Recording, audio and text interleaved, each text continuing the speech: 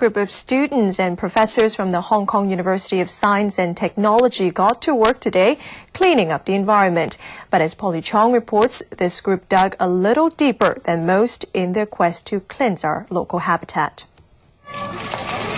Under the burning sun, there's nothing nicer than splashing into the water.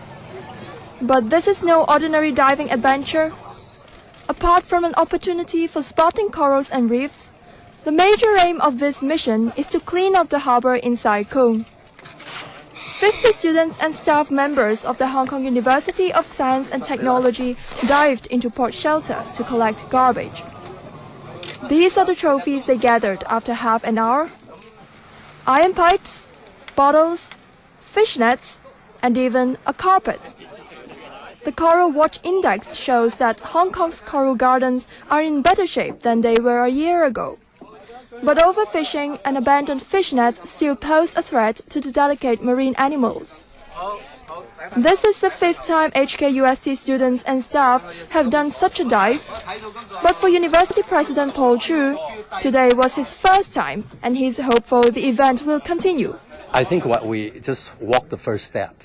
And we hope later on, this can be expanded to involve the whole community. More people, the better. The event has raised $350,000 to subsidize public education programs at HKUST. This part is the habitat of about 30 species of corals, but the rubbish drifting in the water has damaged some of them. It is advised that the public should protect the harbor so as to preserve our marine resources. Polly Chong, TVB News.